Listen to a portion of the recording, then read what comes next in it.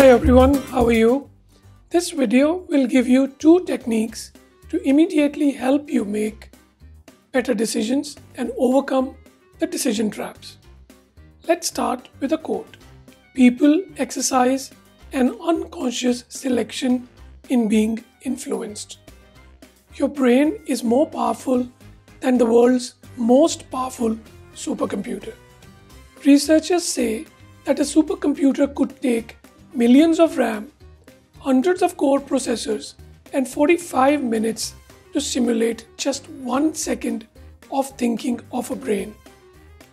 Despite the unbelievable capacity of a brain, why does the brain make so many systematic errors? All of us have inherent thinking errors known as cognitive biases. It is a fancy term used when you deviate from rational thinking. We have cognitive bias because our brain tries to simplify the complicated inputs we get from our environment all the time. In a way, it's a good thing because it helps us to act fast. However, it also leads to bad decisions, judgments, and illogical decisions.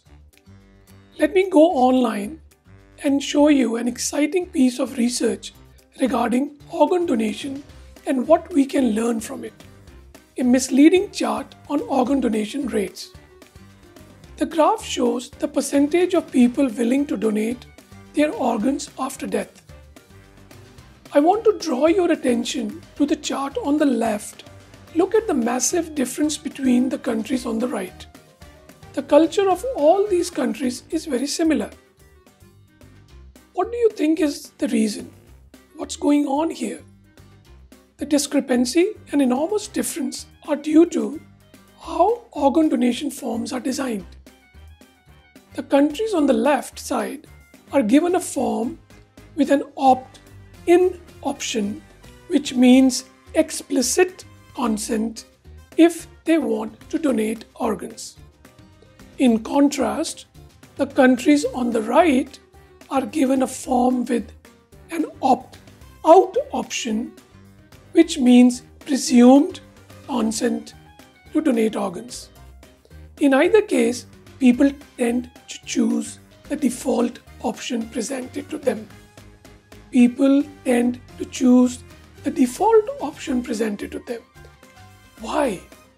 People think they are making a deliberate choice, but unconsciously they choose the default option because it makes them more comfortable. This is known as the default effect. Whether you call this manipulation or trick or what terms and conditions are used to sign up is beyond the scope of this video. I'm trying to highlight an interesting human behavior that emerges from this research to help us understand how we make decisions. It is just one of the ways cognitive biases affect our decisions. Marketers and salespeople are expert in presenting information in a way that can trick our minds. It is impossible to get rid of your cognitive biases.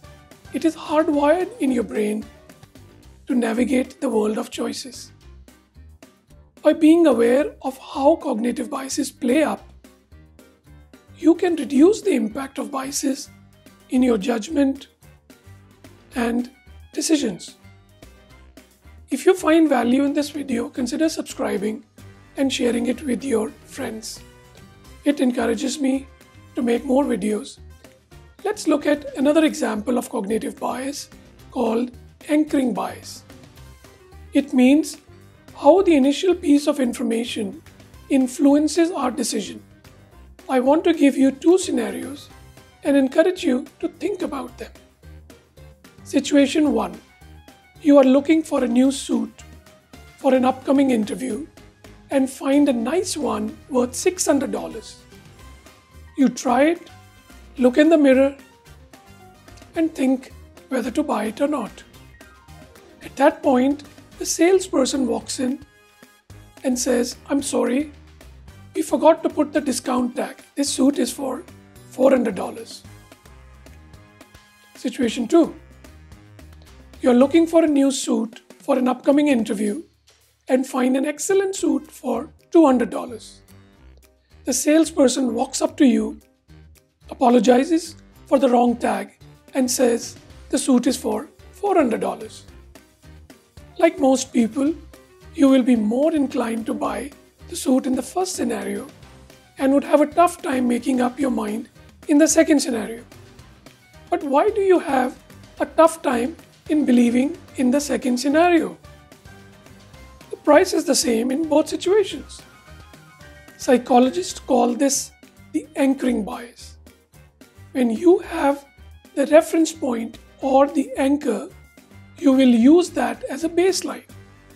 If the initial price is higher, you think you are getting a good deal and vice versa. That's why you will see retailers often present the old price tag with the discounted price to appeal to your senses and influence you to make a decision quickly.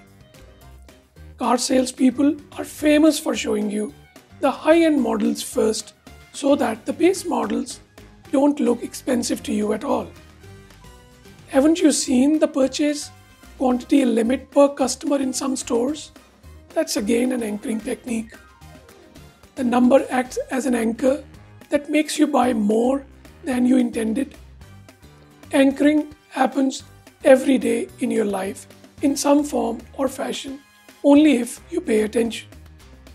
I'm sure now you can appreciate that anchoring bias has a considerable influence on your decision-making process. Be aware of the biases as you make judgments and draw conclusions before deciding. If you haven't watched the video on frames, I encourage you to watch it and learn how to draw boundaries around your problems. Look for the link on the top. If you found value in this video, consider subscribing and sharing it with your friends. Thanks for watching and bye for now.